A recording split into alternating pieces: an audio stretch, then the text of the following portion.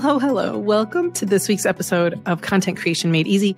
This week, I have a guest who is talking about something I've talked about before, but we are going to go so much deeper. And I think you're going to get a really great experience in learning about copywriting, how human design relates to copywriting. And I think we're going to wade into the area of websites, which I've actually never been able to talk about on the podcast before. So I'm so excited to have my guest today. Her name is Rachael Weaver. She is a copywriter who works specifically with spiritual entrepreneurs, and she infuses human design into it. So there's a lot to cover today. You might not know what any of the hell those things are. So we're going to dive in. Rachael, thank you for being here. Thank you so much, Jen. I know it's been a few hurdles to get here, but I'm so excited for our conversation. Yeah, there's always tech issues. So why don't we start? I usually like to find out how people got where they are. So I'm so curious, how did you wander into human design and copywriting? And what is human design? So I don't even know where to start. Well, I'll start with what is human design. So it's based off of your birth date and time. It's basically a map of what your energy is, how to use your aura, how do people receive your energy, things like that. And really, it's how to be your authentic self. And the whole reason I got into it was I am a serious self-development junkie.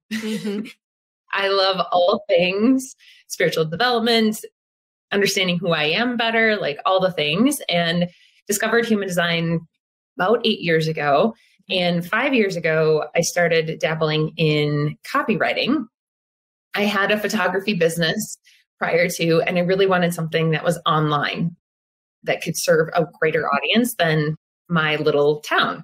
And started writing copy for people, discovered I was fairly decent at it, but always felt like something was missing. There was an authentic piece that was missing. You could ask somebody who they were and what they wanted to do, but it always felt like it was a little bit forced. Like, I'm selling this thing because I think it's going to sell, or it's because somebody else is selling something similar, or, and it always felt contrived to me. And human design really was that layer that I was looking for, because when I could run my client's chart and go, well, this is really what you want to talk about. And they were like, oh, that's so cool. Like, yeah, I do want to talk about that. Can we put that in the copy? Be like, yeah, let's put that in the copy. Is it like when so you're really doing where it started? When you're doing human design, well, when I figured out human design and I found it in 2017 or 2018, I felt like the way that I always say it is I feel like I came home to myself. Like, I finally understood why I was the way I was. And the thing about human design is it sounds a little woo woo and it sounds a little crazy the first time you hear about it, because it's based on your date of and time of birth and where you were born. But I have found that it is so dead on, and it helps you know. It's just like any other personal inventory. Like, you get to know yourself more clearly, but human design is about energy. And I think I didn't really understand that until 2017, how different all of our energy is, like with the different kind of energy we bring to a room or our business or whatever. So if somebody's listening and they're thinking, this sounds kind of wacky, this sounds a little woo woo, this sounds ridiculous. I know. I wanted to say, I know, and hang in there and like check it out. Cause it really, it just makes you so much clearer to yourself. It does. It gives you a permission slip to be and do all the things that you wanted to, but either shamed yourself, you told yourself that it wasn't good enough, or whatever. Like, I think we put ourselves into a box because of the way we grew up, or because of things that people said when we were younger, or even as young adults. And human design really is that permission slip to be like, oh, that's why I want to do this thing all the time, right? Myself as a manifesting generator, I used to give myself so much shame and guilt over changing my mind all the time. And to me, doing something for my entire life literally feels still like death. Like, I don't want to do the same thing the rest of my life. And I mean that as a manifesting generator, like, I'm probably not going to, and that's perfectly okay. That's what we're meant to do. We're meant to do lots of different things and dive into lots of different passions. There's no shame in that. And it was a permission slip to be like, oh, okay, I can go off and go do this other thing then. Yeah. So you're a manifesting generator. So there's 5 different types, right? Yes. And so you're a manifesting generator. I'm a projector. And what else is there? Can you tell us a little bit about each kind? I'd love to. Okay. So start with the manifestors. They are the big visionaries. They're the ones that are really outside of the box thinkers. They really shouldn't be doing marketing in any way that someone's telling them to. Like the standard way is not the way for them. They need to really kind of almost reinvent the wheel in some ways and go out and try different things and really work with their creative urges to discover new ways of being, new ways of doing things, right? Right. And manifesting generators is the next one. And they're similar to generators, but manifesting generators have a defined throat, a motor to the throat. So they also can speak and be heard. And that's, I'm sorry, I'm getting a little tangenty, but manifesting generators, we're multi-passionate. We want to do lots of different things. We're going to combine our passions within our messaging. So you're going to pull different things together that seemingly don't necessarily go together, but the way you put them together makes sense and it helps people skip steps. Okay. Generators are really they're here to master something. And so once they find that thing that they're really lit up about and really passionate about, they go all in and they can master it and master a process. Really. It's a step-by-step. This is how you do something type process, A to B processing. Okay. The projectors are the guides. They're the ones that are here to really help us understand our own energies better and go, this is how things could work better if you're paying attention to these things. Like they're the guides really showing us how to maximize our own energies. And then the reflectors are the barometer. They have all open centers so they can really feel into what someone's feeling. They're here to say, hey, like I can really see that this needs to be changed in order for you to fulfill what you need to fulfill. So their messaging is really around community and pulling people in and creating safe spaces for the people that they're meant to lead. You know, I've heard these 5 types described many times, and every single time I learn something new about myself and the people around me. And so that's why I think these kinds of, I call them inventories, but these kinds of like ways of self-knowledge are so vital because it helps us judge ourselves less, but it also helps us stop comparing ourselves to other people and judging other people. Yeah, totally. I mean, it's helped so much in my understanding of other people and having compassion for them and going, oh, well, they're not meant to work the same way that I am. Right. And even telling them like, don't compare yourselves to me. Our energy is so different. Don't ever think, don't try and keep up with me. Yeah. And I think personally, I'm always surrounded by manifesting generators who they're like the Energizer bunnies and they are just visionaries. And that is, I mean, ever since I've been in my 20s, I have beaten myself up. That is not a strength of mine. I am an implementer. I'm a I can strategize, but I am a tactician. And I can explain anything to anybody and I can make you understand. But I really judged myself because I wanted to be a visionary. I wanted to be a big thinker. But I realized like, oh, when you know that you're a projector, you can stop beating the hell out of yourself and just work your magic and kind of lean into it. And that's where I really wanted to talk about this today because first of all, when you're comparing yourself to everybody else online, it makes you feel bad. It makes you feel like you're not keeping up. But then also, how does this affect our writing and our copy and our content? And that's where I'd love to head. So let's talk about what copywriting is and how we can infuse, what you know about human design into copywriting. Yeah. So copywriting is really any written thing in your business. So it's your content, it's your website, it's your emails, it's your sales pages. All of that is copy because in essence, it is selling whatever your service is or your product is. And when we're looking around and copying or really looking around and comparing ourselves to what other people are doing, we run the danger of trying to imitate them. And I'm guilty of this. I think we're all guilty, especially in the beginning, because we're like, oh, well, that person's successful. I just need to do what they're doing. Right. Yeah. And it's really a very masculine old way of thinking, like, just do what I did and you'll have success. And I really feel that that's not the case, because it is really our energy. We're coming into a time where we really do need to know who we are and what our strengths and gifts are to be able to communicate in an authentic way that doesn't feel pushy. And this is why I love working with spiritual entrepreneurs, because they're the ones that are like, I don't want to be pushy. I don't want to be persuadey. I just want to sell my service. I just want people to show up in my inbox or on my calendar.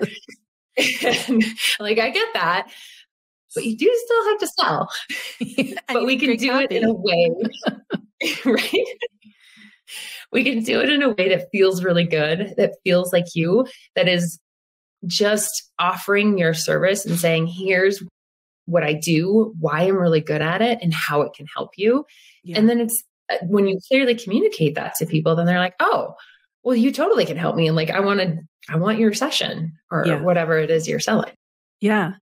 Can you talk a little bit about how you work with people so I'm guessing spiritual entrepreneurs, they're not all one type. Like, you probably have spiritual entrepreneurs who show up as generators and reflectors and projectors, right? Like, they're all over the place, right? Even though they're spiritual entrepreneurs, they still reflect all the different 5 types. Yeah.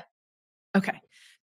You said that for spiritual entrepreneurs, it's really important for them to lean into their voice. I actually also agree with leaning into our voice is so important, especially in a world where AI is so prevalent and we're being like fed things by, algorithms. And the more that the world is so noisy that being noisier and louder isn't the tactic that's going to work. So can you talk about how you help people actually, can you give us a couple of examples and how can people do this work?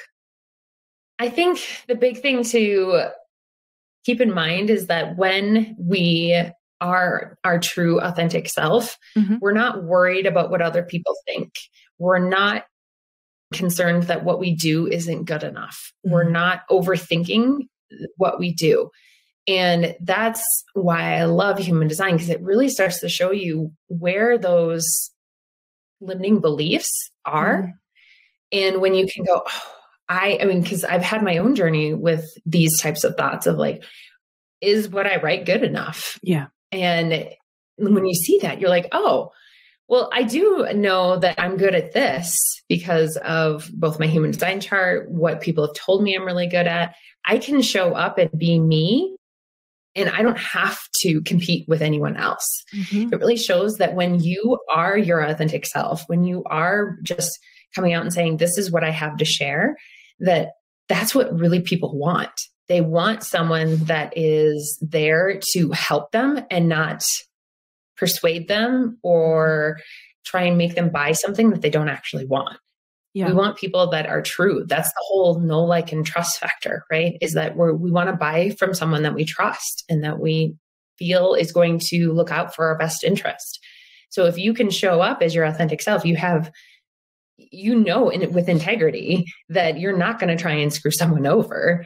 They feel that too. Like, there's this energy exchange. Like, even if you aren't aware of energy and how someone makes you feel, you are on a subconscious level. And you can tell when someone is showing up as themselves or if they're trying to pretend in being someone else, right? You can feel that in them.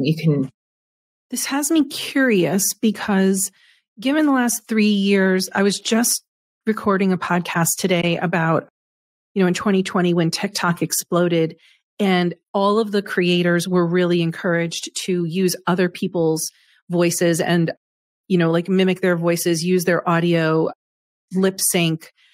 And it was just, there was nothing authentic about that at all. You couldn't get to know somebody. And I was so angry about it. I was just like, I am not doing that. That's not my personality. I feel like an idiot. But also I thought it was really boring because you've already got enough of a veil with the computer screen. Now you're going to put somebody else's voice over your voice. So now that you have stepped into a 2023 world and we're seeing people kind of come out of that repetition or lip syncing. What struggles are your spiritual entrepreneur audience struggling with now? It's overthinking. I feel like it's a lot of the things that I struggled with myself, of overthinking what you have to write. Okay. Overthinking, trying to go, okay, what's my niche? What are their pain points? How do I talk about what I do? And like, you're spiraling into overthinking so much that you're not connected to yourself, and you're definitely not connected to your ideal client. Mm. You're just overthinking. And then that's when I think when you also fall into the trap of, oh, so-and-so just wrote a post about this, I should write a post about that too. Yeah. And you're not in your zone of genius, right? You're in influence mode instead of being blinders on. I know what I'm good at. I know what I do. I'm just going to talk, and I'm connected to my ideal client. I know what I'm here to do and serve, and I'm speaking from that energy. Yeah. So at this point, it's time to really lean into like letting go of, sounding like your mentor, sounding like the gurus, or using other people's audio and trying to look like somebody else, which I've been yelling about for a long time. So I'm glad that other people are finally coming along to this. When you have like a session with somebody and that you're like, we need to figure out what's your human design, and then what does that mean for you in terms of your voice or your word choice, and do your people struggle with like, I don't even know who I am, I don't even know what authentic means? I think there's a little bit of that, but I think most of my clients have been on some type of spiritual journey of understanding themselves, at least some, and they know who they're not. They know that they don't want to be pushy. They know that they are on the more feminine side. So they're more like, I just want flow. I just want clients to come into my inbox. I hate social media. They always hate, a lot of them hate social media. Yeah. They don't want to show up every day to sell and things like that. And they have an idea of who they are, but they don't know how to translate that idea to online. Mm. So then how are the ways they know who they are? Oh, so sorry. We had a glitch there. So you're saying that most of your clients come to you already knowing who they are. They just don't know how to translate it to social media and their website and things like that. Like they're trying to make that look like the old way of doing things, the more masculine, like, I just follow this formula. I help, blah, blah, blah. Right. Right. Like the template. Just give me a template. Yeah. So let's wander into the world of your website, which is still really important, and people are still going to check out your website. How can we start to know ourselves, our human design, and then how can we start to do this, especially on our website? What are your thoughts about that? Well, I really encourage people to look at your website is your core message. So it's offers on there and things like that, but it's really what you want to be known for. Mm-hmm. There's different ways of talking about this. It could be your unique selling point, your USP. Mm-hmm. I call it your core messaging. It's basically the thing that you want to be known for. Mm-hmm. That should be front and center on your website, because that hopefully shouldn't change a whole lot. It might change a little bit over time, but for the most part, that shouldn't change. So for manifestors, it's like, what is your big vision? Where do you want to take people? That should be front and center. For manifesting generators, it's what are you combining to help people skip steps? For me, like it's all about human design and copywriting. Yes, right. Generators. Yeah, it's generators. It's like, what is your process? And then what does that process do for people? Why do they need to come to you for this process? Okay. Projectors, it's your system. You're here to master your system as a projector. So really honing in on what that is, and then how that system is going to help people get through their challenges, right? Mm-hmm. And reflectors, it's what community are you building? Why does somebody need to be in your community? And what are they going to like grow from or learn from being in your little pod?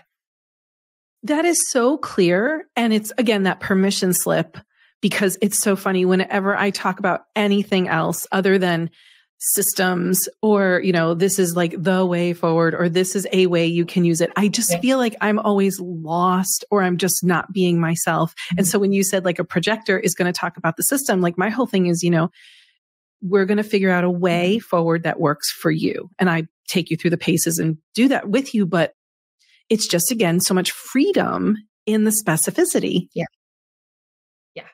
Yeah. And I think it's easy to get lost in all of the marketing advice out there. There's so much different stuff. When you think about it, there's story brand, there's just so many different ways to talk about and do marketing. So how do you know what's the right way for you? Right. Mm-hmm. And this understanding how your messaging should be structured is something that I am super, super passionate about because it differentiates you right out of the gate. And in a way that you're like, oh, that's what I want to talk about. I have a question. Every time. If you are, so say you know what your human design is and you're really leaning into it. And are there like certain other kinds of human design that are looking for you subconsciously? For example, would like a reflector be attracted to working with a manifesting generator? Or would a generator be attracted to working with a projector? Like, does it kind of work like that? Or is it just much less scientific than that? I think maybe a little bit. There's by and large more generators and manifesting generators than any other type. And so I think those types of people will find you most often. Okay. I find a lot of manifesting generators and projectors in my world with a few some generators, some manifestors, and only a couple of reflectors. The reflectors, they're only 1% of the population. There aren't a lot of them to begin with. That is the craziest thing to me. Yes. I think it's actually when you are your authentic self, you are attracting people that want that energy, that really feel like when you're being yourself, you're like, I want to be around you because you have such a positive energy. And when you are your authentic self, you love other people. You are encouraging of other people. And that's when people want to be around you because you're a delight to be around. Yeah. So it's almost like you're really grounded in who you are and it brings a confidence. And I think that's really attractive to people when they're trying to figure out, do I trust this person? There's just this sense of like, you really understand yourself and it shows through in your copy. Absolutely. Yeah. Yeah. So a curiosity about the about page, since we're talking about websites, I love what you said about the homepage and like the direction or the focus of your homepage. How would an about page kind of reflect based on your human design? I think that one, it's going to get a little bit more nuanced to what your specific human design is. Mm-hmm. But the one thing I want people to always remember is that the about page isn't necessarily about you per se, but how your experience is really going to serve them, right? So still keeping that focus on your ideal client and why you really are the most knowledgeable, experienced, gifted person that can help them, right? So it's sharing your story. And depending on what your chart is, there's other pieces that we can add in there as well. But it's keeping the focus on your ideal client and why your experience really is the best to help them. While also staying true to the words you would use and the energy you would use to say something, right? Yeah. So I have another nuanced question about the website and human design. There's always going to be a services piece of your website. How does human design and how you talk about your services, how does that mesh? Because I feel like it's a very nuanced thing to talk about your services in a way that doesn't feel salesy or pushy, but you really do need to talk about your services. Can you dive into that a little bit? So there's a lot of things that go into that. Okay. Your service, we want to talk about your service in the benefits of it and the transformation that it provides people. But the way that we do that is really rooted in what your full chart looks like. And this is actually something that I want to do a training on because so many people have problem with pain point marketing. And I agree. I don't like pain point marketing. I don't like really driving home what you're stuck on and why you're stuck and that kind of thing. Like, but we do still need to understand who our ideal client is. Why are they where they're at? And why do they not have the thing that they want? Right. Right. We can't serve them if we don't know that information. But we can look to our own human design chart and understand them in a better way. So what I mean by that is that with human design, there are defined centers that are dark, that are colored in, and then there are white centers. And the white centers are areas that you take in energy from other people and then reflect it and amplify it back. It's areas that we can really be intuitive and understand the other person and where they're coming from in a really deep way. Okay. So if you are, I take the example of the head center. If you are open in your head, can really take in the inspiration of people around you. It's not, inspiration isn't necessarily a consistent thing. And when you can understand that center from the highest expression is that you can have inspiration all over, that your mind is a playground to explore different things.